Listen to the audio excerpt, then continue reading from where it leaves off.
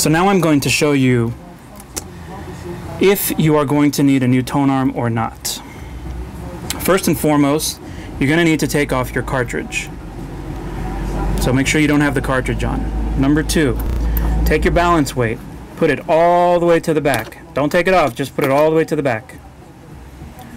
Number three, put your anti-skate at 3. And we're gonna float the tone arm, and I'm gonna show you what a good tone arm is. This is what a good tone arm should do. We'll unlock the armrest, let the tone arm go. Now we're gonna go to the anti-skate and set it to 0. And you'll notice how the tone arm flows freely to the end or the middle of the platter.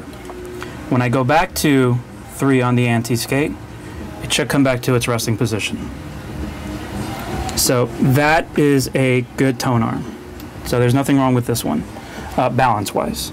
I'll also go into how to test if you have good sound coming out of the tone arm connection here, but that's in a later project.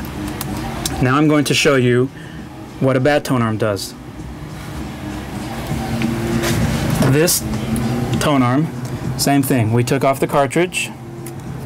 We put the balance weight all the way to the rear without taking it off, but just as far as it'll sit. Let go.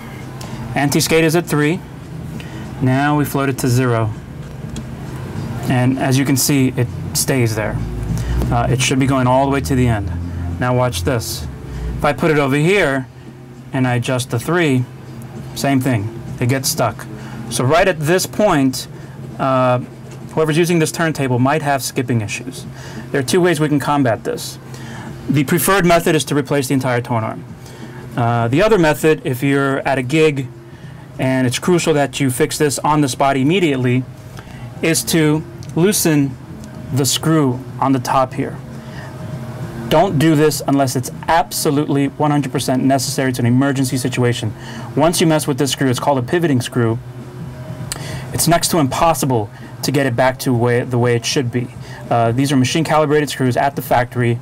We don't even mess with them. It's a waste of our time. It'll take us about 3 hours to calibrate this versus 45 minutes for me to replace this entire tone arm.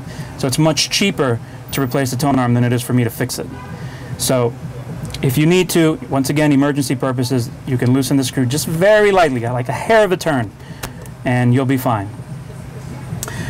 In this instance, we are going to go ahead and replace the tone arm on this unit.